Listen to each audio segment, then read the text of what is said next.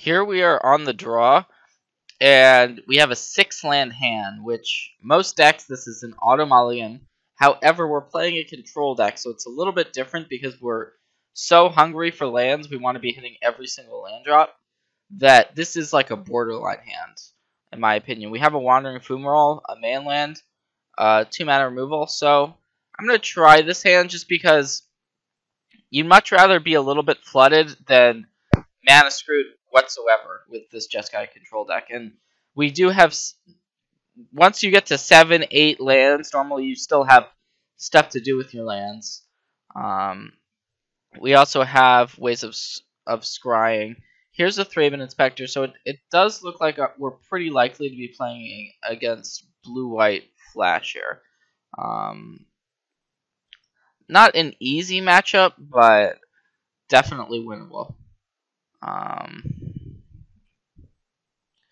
So we really want to try to keep Gideon off the table. And there's a Copter, so we do have this Harness Lightning in our hand to potentially answer the Smuggler's Copter. But we also have to be worried about Spell Queller, Selfless Spirit. There's a number of cards that are going to disrupt our game plan here. But before our opponent attacks, we do want to attempt this Harness Lightning.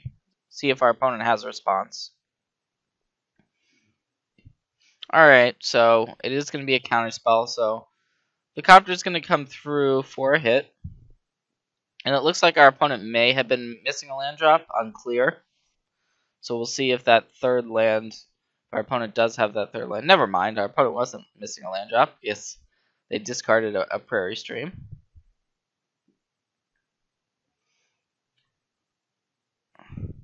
And Void Shatter the draw. So that's an interesting one, and it makes us think we probably want to play this Aether Hub to hold up the Void Shatter here. It's going to mean that we have to use the energy this turn, though, either to cast the Stasis Snare or the Void Shatter.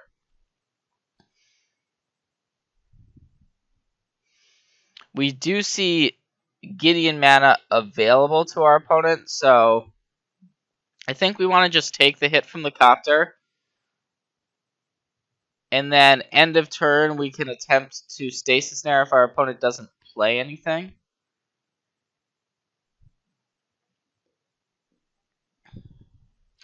So there's a Selfless Spirit. I think we want to just let this resolve and still go for the Stasis Snare.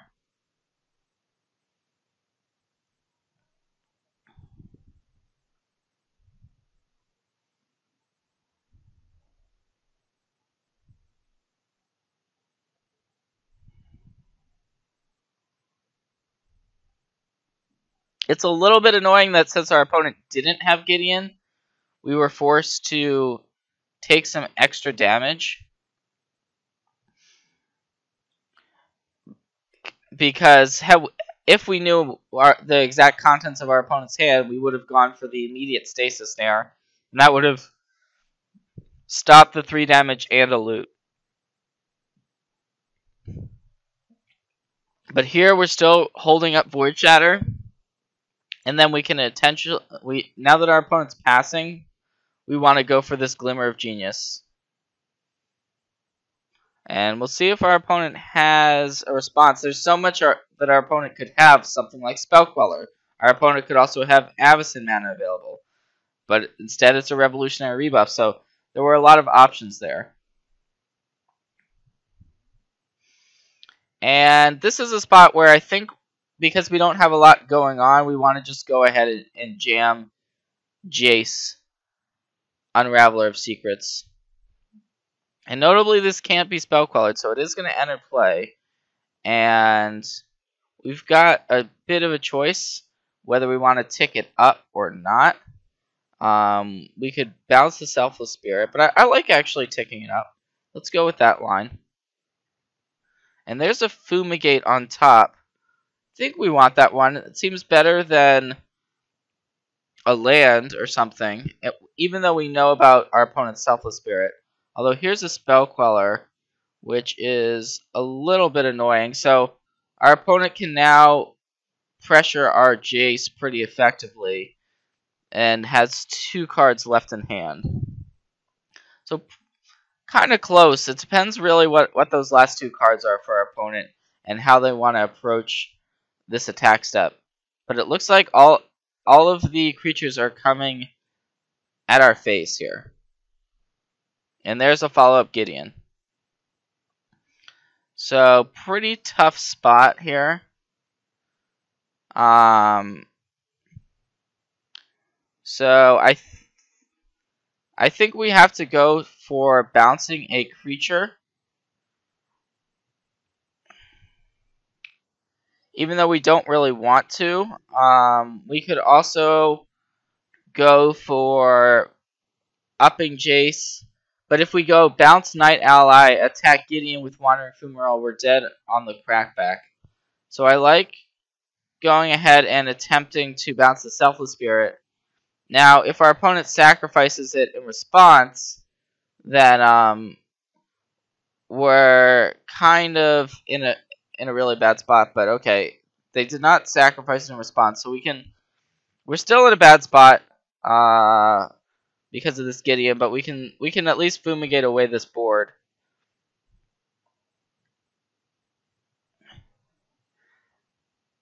And that's gonna put us at 8. So we're not dead here. So we'll see if our opponent wants to get rid of the Jace or just go to us with the Gideon attack here. And it looks like it's coming to us, so that's going to put us down to 3. And we this Gideon is going to be trouble. Like I said, we really wanted to keep this off the board. We weren't able to.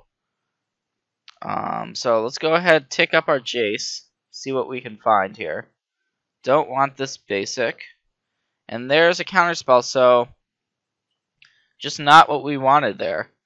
And we're kind of forced to pass the turn back and hope for the best, essentially.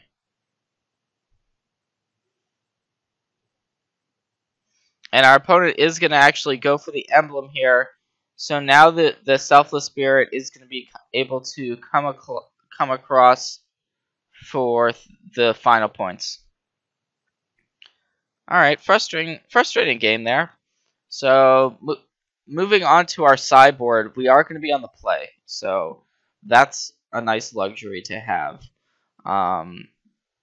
So, I like cutting the 1 Summary Dismissal because our opponent isn't playing stuff like Emrakul. The Radiant Flames also isn't necessary. Our opponent... This deck, the Blue-White Flash deck doesn't often go that wide, or if they do, it's with cards like Smuggler's Copters, or Gideon, stuff like that. So even stuff like Fumigate is definitely cuttable. Now, we want the one of Tears of Valakut in the board, and I like boarding in all of the Spell Quellers. Spell Queller is pretty good. And then we're on the play, so we can actually just... We can beat them at their own game and try to board in Gideons. So, I like taking out the Fumigate. And we can board in Linvala is also an option. So I like that a little bit more than Descend Upon the Sinful. And I don't like boarding in more than this amount of 6-drops. This is already we already have quite a few 6-drops in our deck.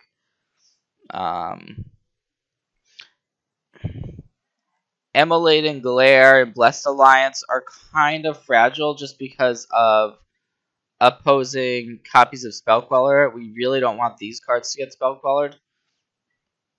Revolutionary Rebuff is also not that great, so we've got some options to play around with.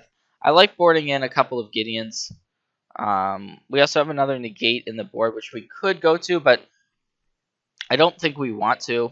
We definitely don't want more than 2 negates in our deck here. So because we're on the play, we can go to the Gideons. I like sideboarding out most of these cards here. And I think we just want to go ahead and cut one more card. So that could be a negate.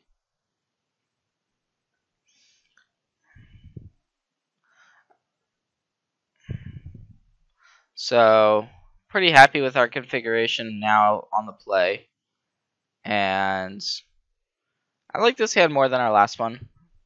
It's not, the mana in this deck isn't great. We don't have any actual white. We just have the Aether Hubs. But we're going to keep. We got Harness Lightning into Void Shatter, into Glimmer of Genius. So pretty solid. And we're going to play the Aether Hub here because we want to be able to cast the Harness Lightning if our opponent plays like a Selfless Spirit, we're just going to want to Harness Lightning it. But it's going to be a Copter instead. There's the fast land right on time. So get that into play effectively. And if we draw Gideon, we could still potentially go Plains plus Gideon if we wanted to. Speaking of Gideon, instead it's Dovinbon. I actually think that this spot is a little bit weird, but since our opponent has mana up and is representing counters and Spellcaller, we just want to shift the turn and let our opponent make the first move. So it looks like the first move here is going to be a Thraben Inspector, which I think we want to let this one resolve. Our opponent can then crew the Copter. But it looks like they're not going to crew the Copter, so we're just going to end of turn attempt to Glimmer of Genius here. And it looks like that resolved. Interesting.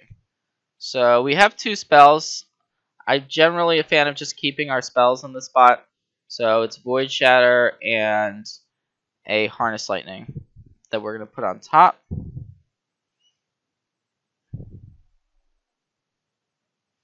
And now we're just going to play this land go type game. We still don't want to take the bait and play this Dovinbon. Interesting that our opponent didn't want to sacrifice that clue there. Not really sure why that would be. So we've got a couple options on how we want to handle this Smuggler's Copter. But I think we want to go for the Harness Lightning.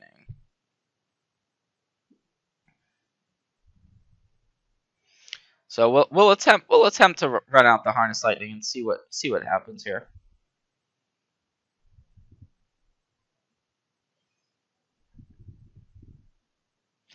Now our opponent has Avacyn mana available, but it looks like they're just going to let the Harness Lightning happen.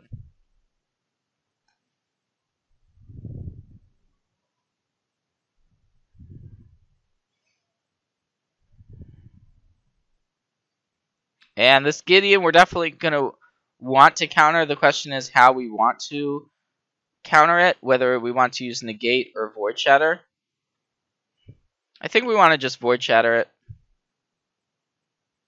And then next turn we can play Dovinbon if we want to with Negate backup. And we also drew Gideons, which we probably just want to play Gideon instead of Dovinbon here. I like that a lot more.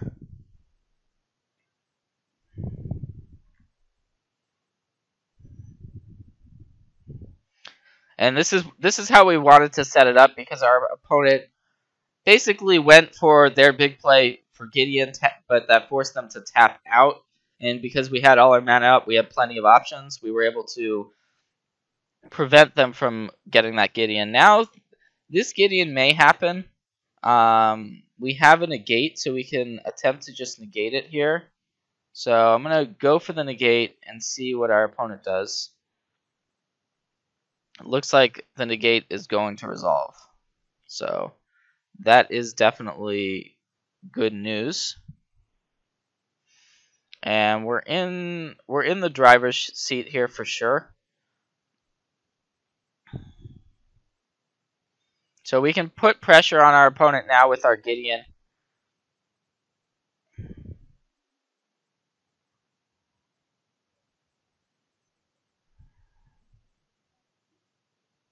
And the question is, do we want to also play Dovenbon here? I actually think we do want to get this Dovenbon into play.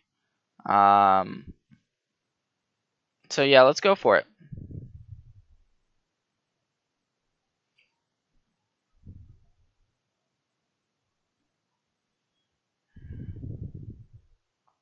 And even though our opponent can cast something on their turn, it's hard to see what we're too worried about. We have Stasis Snare in our hand.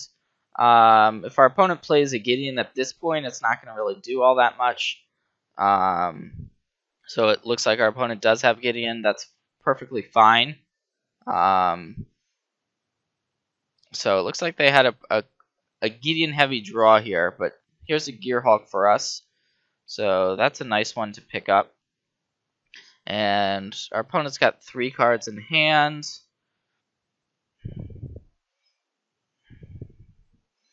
So we've got a few different ways we can handle this situation.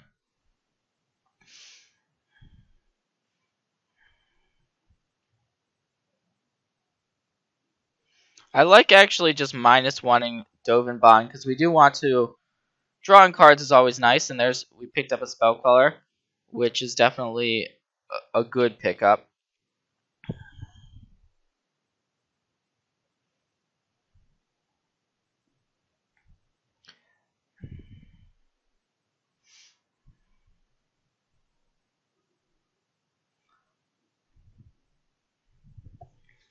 So we don't really need to kill the Gideon immediately.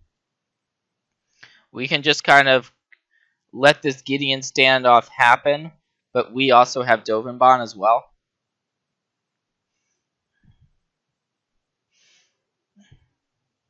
And then we have end of turn effects as well. This Torrential Gearhulk, our opponent isn't going to have that many different ways to counter it. And now that our opponent has aggressively made their Gideon into a 5/5, we can also just go for the Stasis Snare on it. So I actually like that play. So we'll go for the Stasis Snare and see how our opponent reacts to it. And it looks like it's just going to resolve here. So we've also got Void Shatter and Spellqueller backup, while our opponent has only 3 cards left in their hand. So great spot. We can just go ahead and Void Shatter this Jace.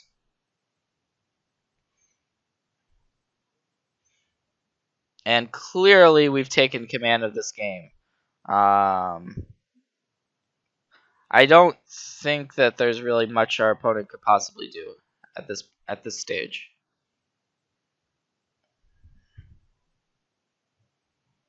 All right, there's a Stasis Snare.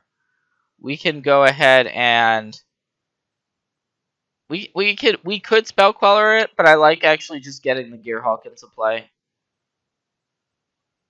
And it's just, yep, that's gonna be the game there. So we were able to tie it up. Pretty interesting couple of games so far. We've seen how important getting the Planeswalkers down are. Now, because we're on the draw, we have to rethink our strategy a little bit with our Planeswalkers. And so we've obviously got access to a bunch of 4-mana Planeswalkers, but we don't necessarily want them all. Negate is solid, but it doesn't counter Smuggler's Copter, which is a little bit annoying. We could go to some of our 2-mana removal if we want. I like boarding in another Gideon. And I think that Blessed Alliance is also a reasonable choice to make as well. So in terms of cards we would want to take out in this scenario, I think we want to just shave a couple of the 4-mana Planeswalkers. They're just not quite as good when we're on the draw. And we'll go with this.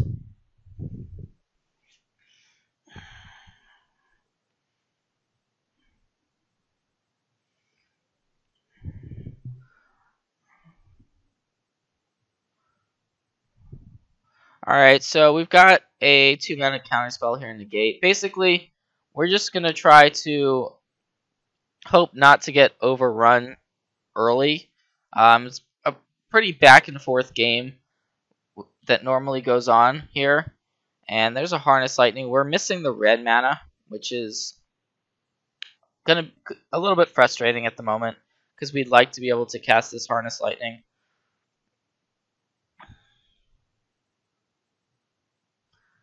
But it looks like our opponent just has plains right now.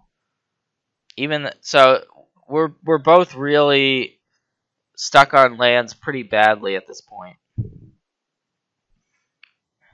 But our opponent luckily found that island, and so that's pretty bad news from where we're sitting. And is now just passing the turn. So we could play our Spell Queller, but I think we just have to untap. And unfortunately, we basically just bricked off. So we are going to have to discard here, assuming that our opponent doesn't do anything. There's a Spell Queller.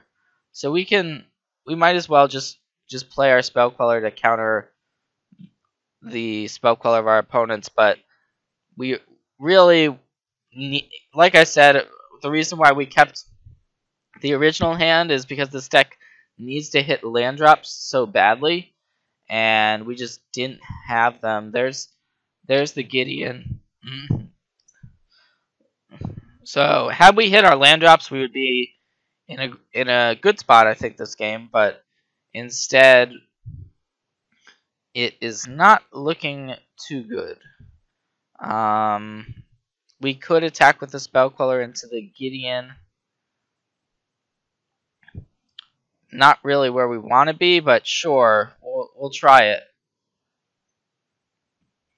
And just going to pass the turn.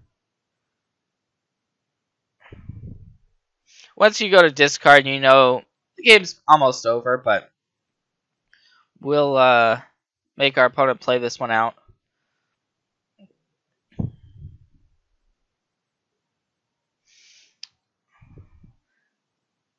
And the thing about Glimmer is it really helps you get to those 5th and 6th land drops because you can always scry them, but it is a 4-mana card, different than Anticipate, which is the better mana fixer. But yeah, we're just going to concede here. Unfortunate to get a little bit mana screwed here.